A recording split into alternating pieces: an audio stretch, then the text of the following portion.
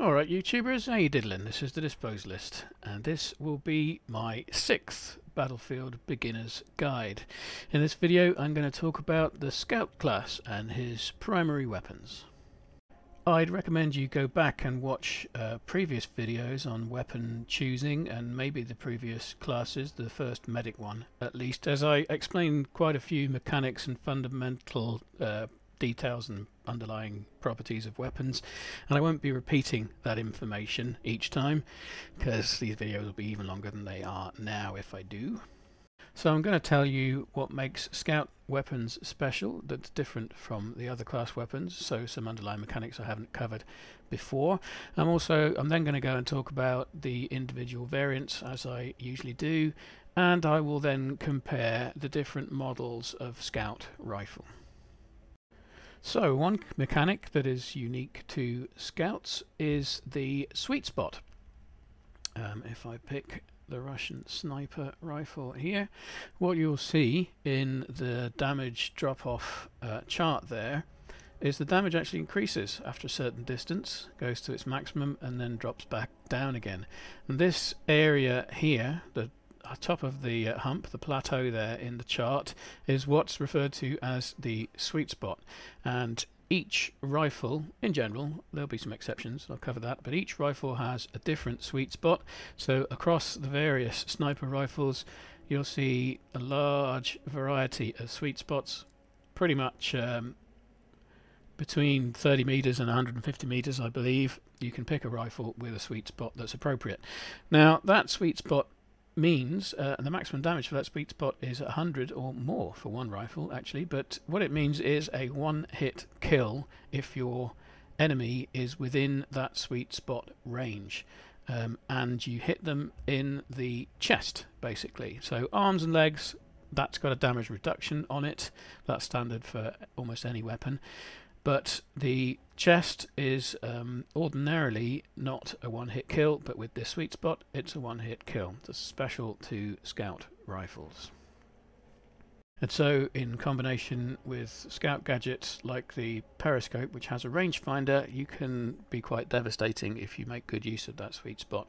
Move out to the right range from the objective, wait for your victims to appear and one-hit kill them all day. Another unique thing for the Scout class is breath control, with which you can remove the natural sway that soldiers have when aiming down the sights. So ordinarily you'd see when you look down the sights the weapon gently moves with your soldiers breathing in a figure 8.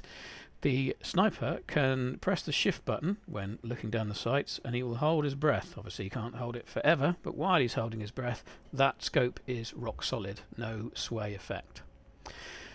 Another unique thing for Scout rifles, almost all of them, a couple of exceptions, but on the whole Scout rifles have zero spread. They have perfect accuracy. What you fire at, what you are aiming at, is where the bullet goes. Obviously there might be bullet drop over long distances, but there is no inaccuracy, no random variation as a result of spread that all other classes are subject to.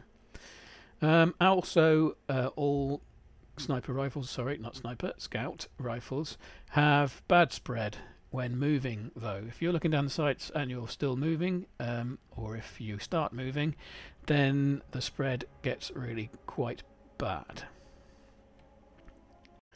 So those traits are common across all Scout rifles, but I'm going to go back and start talking about each individual variant, and the first one up is the Russian 1895 trench variant. So this trench variant is like other class trench variants in that it has improved hip fire properties, but it's also a bit unique in that the trench variant of this Russian rifle makes some of its more basic characteristics change also. So this Russian trench rifle is actually a unique weapon in itself, really.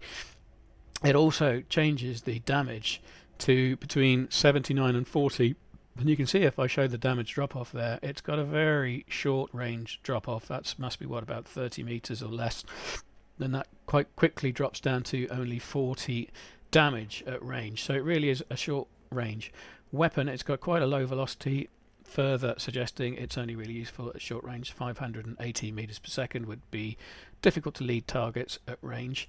And yeah, that drop off is quite early, and you can see if I compare it just briefly, look at the charts for the sniper and the infantry, that's got a much more usual high damage with a sweet spot afterwards. So that leads me on to the next scout variant I'm going to talk about, which is the sniper. So yeah, a scout isn't a sniper. I made that slip of the tongue earlier. They're not the same thing. A sniper rifle is simply a subsection of the rifles, a variant of the rifles that the scout can use. But yeah, that sniper rifle, the only difference, it doesn't actually have any underlying synthic data differences from the other variants, except it has a scope. So just very quickly, obviously a sniper rifle have a scope, and those scope magnifications go from 5 to 10%. That's massive. It's the biggest magnifications available in the game. You can of course put bayonets on like any other. And it's got the usual set of scope reticles there. So sniper rifles have a scope. They also have a bipod, and of course everything that comes along with that. So when you can use your bipod, you eliminate any recoil, and you almost eliminate any spread increase from firing, any accuracy deviation firing. There you go. I said these were going to be simple, didn't I? The infantry variant is very much like the low weight in the support and the factory in the medic and assault class. We are talking about recoil decrease and spread decrease advantages. As it says here, it regains accuracy more quickly due to its reduced weight. Exactly what it says for the low weight and for the factory variants in other classes. So with your scout, you'll be using those infantry rifles to make full use of the full rate of fire and not worry about the accuracy being bad if you're firing quite quickly relative to the others. So next we're looking at the marksman variant, and the marksman variant is very much like all the others, except it has a scope. And no bipod though. Now the advantage to having a scope but no bipod is that the magnification is lower. Now you would think, isn't that a disadvantage? Well, of course, if you want to acquire targets to the nearer, then a high magnification can make things really very awkward. So it's for a medium to long range target acquisition. The other advantage that's been given to the marksman is there is no scope glint. I didn't mention this when talking about sniper scopes, but sniper scopes from a distance have a distinct glint. Now this is if you're working in daylight and if there's good visibility. People often complain on the forums, there was a sniper shot me, he had a sniper rifle, I didn't see any scope glint. Well, apparently you don't always see a scope glint, but you often do, and it completely gives away the sniper's position at that time. So the marksman variant gives you still a good magnification, but there is no scope glint, and that's the only difference with the marksman variants. Getting through these quite quickly now. Next up we have the carbine variant. Now you can see, if I compare it with the marksman and infantry, have a look at the barrel of the gun there, you can see what it says in the description is true. This has a shortened pattern and it improves mobility in medium range engagements. But by mobility, what it means is it has some hipfire capability. It's better at hipfire than other scout rifles. It also is better at ADS, aiming down the sights, when you're still moving. It's still not great, but it's got half the deviation that the other scout rifles do. But the recoil and spread is the same as other scout rifles. And lastly, another oddity, somewhat like the Russian trench, is the M1903 experimental. So again, not only does this variant change some of the additional characteristics, it changes some of the basic characteristics of the rifle, such that it's almost a completely different rifle, to be honest. You can see from the picture there, the mechanism here for loading and firing is completely different in the experimental. That part is completely changed.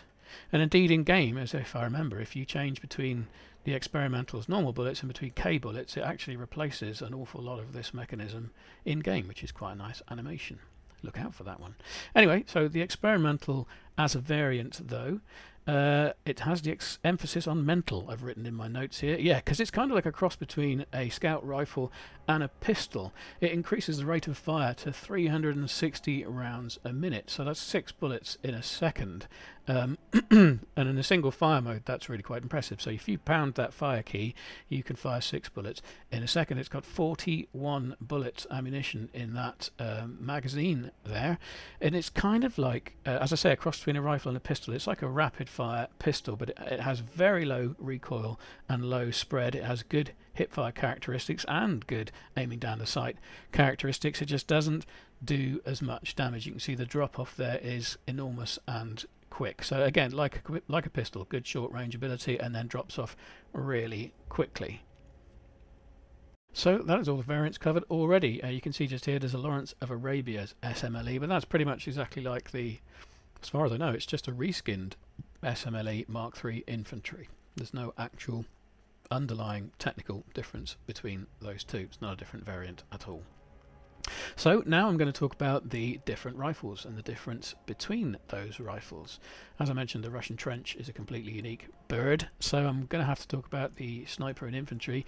But as I say, all of these rifles are pretty similar, so I can compare that Russian sniper against all of the others.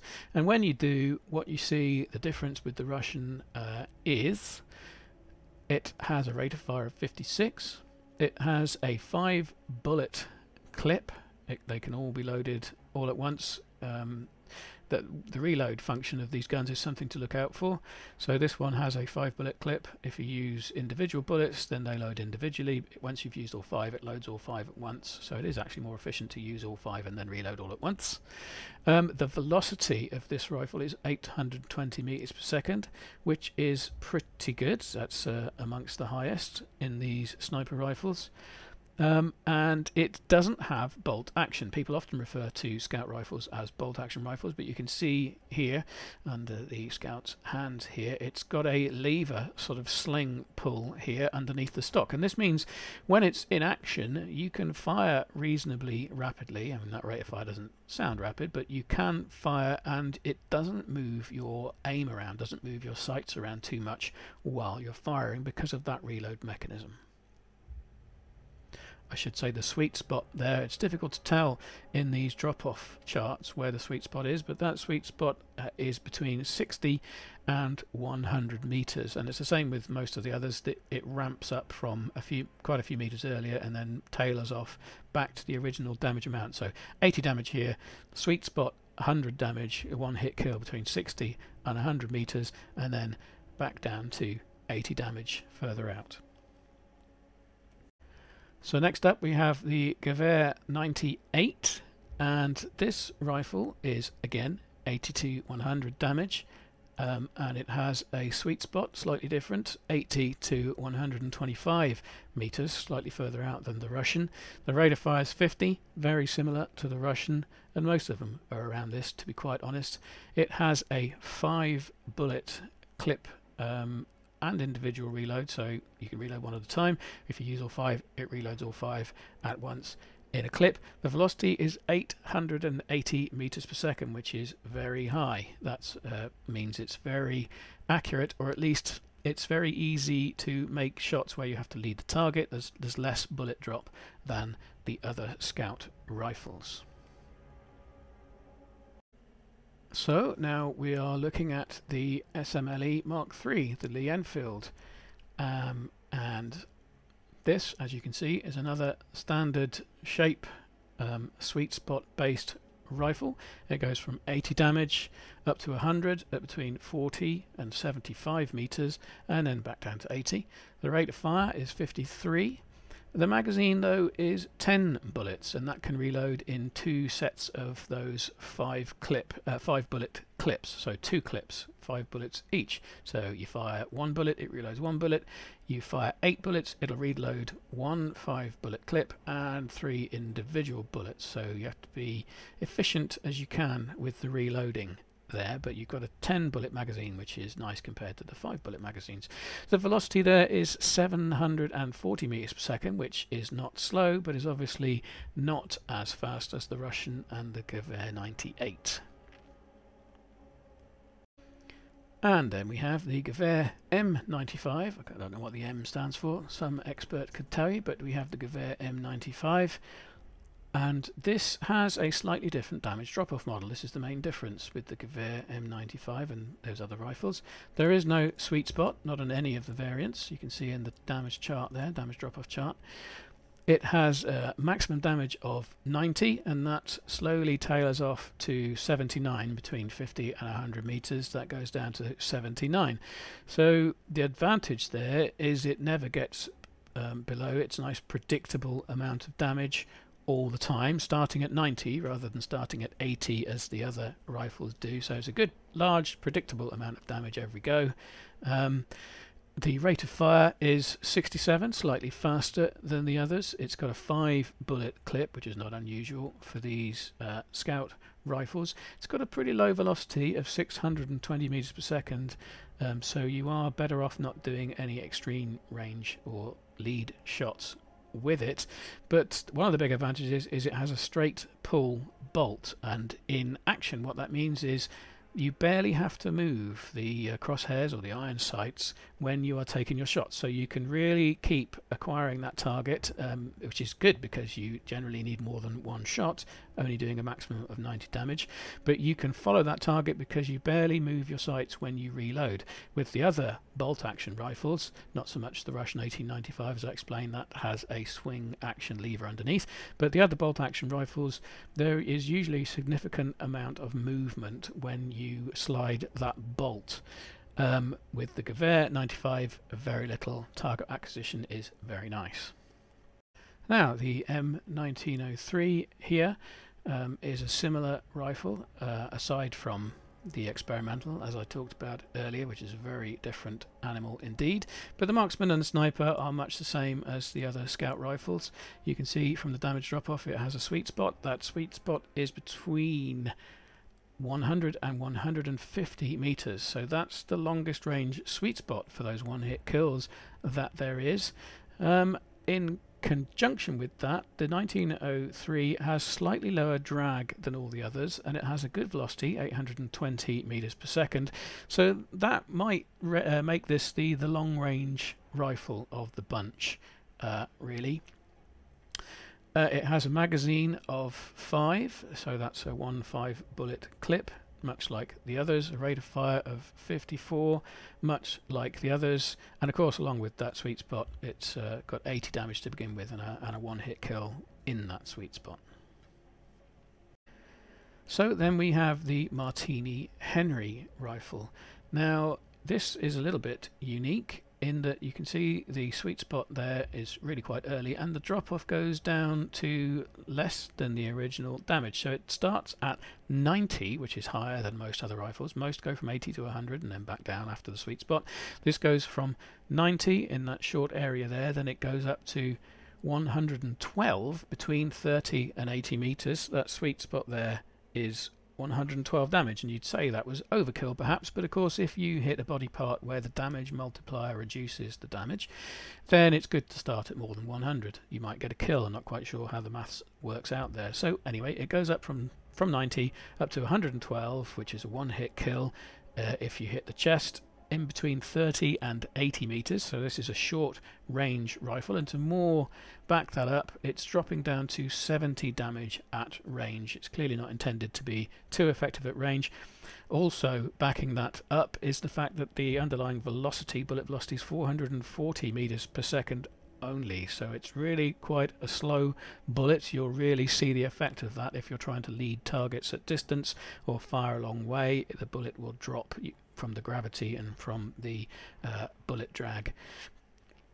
The other underlying characteristic that you can't tell from these charts here is it has really quite bad upwards vertical recoil, and you see that in game as when you fire the gun you just lose track of your target. The gun shoots up in the air, and target acquisition, keeping track of your target, I should say, can be really quite difficult, especially in the new sniper variants, which you can earn since the latest patch.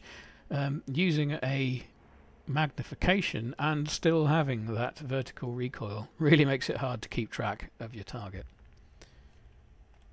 So I mentioned the Lawrence of Arabia SMLE when I was talking about variants. Next up we have the Lebel Model 1886. Not sure of that pronunciation. It is with the new French "they shall not pass downloadable content," so it does not really spelled like Lebel, but anyway, the Lebel Model 1886, and this is looking like a reasonably normal scout rifle.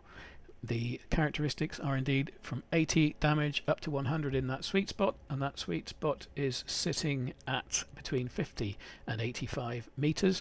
The rate of fire is similar to the others at 56. It has a slightly different magazine. It's got an 8 bullet clip. I think it's actually a 7 bullet clip that it puts into a strange mechanism, and you can put one in the barrel as well. It's slightly different. Take a look at that. Try it out when you earned it from the mission in the DLC. But the velocity of that Lebel is 720. That's akin to the SMLE, so not the lowest, but not particularly high. So, just to summarise, you'd think there wasn't much to choose between these scout rifles, really, and I find you often don't choose between the rifles so much as choose between the variants. So, if you are an aggressive scout and you like to be close to the targets, you might well use the Martini Henry, which is very effective at short range, but you might not be like being limited to that short range. It really doesn't do particularly well at longer ranges, so perhaps you'll pick one of the two that have carbine variants, so you can use a 2.5 times magnification with that lens and ladder sight.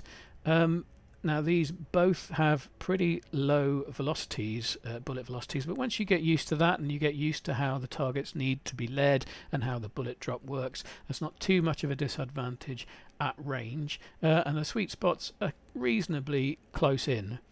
Or at least the sweet spot for the SMLE is, again, as I mentioned earlier, there is no sweet spot for the M95, so that might be why you choose that. It starts at 90 damage, it's nice and consistent, and that carbine makes targets reasonably nice to acquire. If you like iron sights that come on the infantry variants, then you've got a good choice of rifles, and then you can start choosing between whether you want a sweet spot or not, where you want that sweet spot to be. If you like marksman rifles, you like to be a certain distance away from the target, then you've got 3 choices there, or 4 choices there. And if you like sniper rifles, again you've got choices of where the sweet spots will lie. And there's those couple of odd variants, the trench gun if you really want to play scout but also want to play with a very fast repeating rifle, and then there's that strange experimental working like a high-speed pistol in a rifled body. So there's a lot of choice with the scout in a way, even though it seems that the scout rifles are really quite similar. So that is the scout rifles, the scout primary weapons. I hope I've given you enough detail and information on the underlying characteristics to help you make your choice next time you're spawning in, so you can pick the right weapon for the situation or the right weapon for your playstyle. So cheers YouTubers, thanks very much for watching. Please leave me a thumbs up if you liked the video, if you found it useful and informative. Leave me a thumbs down if you feel you must. Please leave me some comments. I like to see the comments, especially if you make your own videos. Always interested to hear what you think. Thanks very much. See you next time.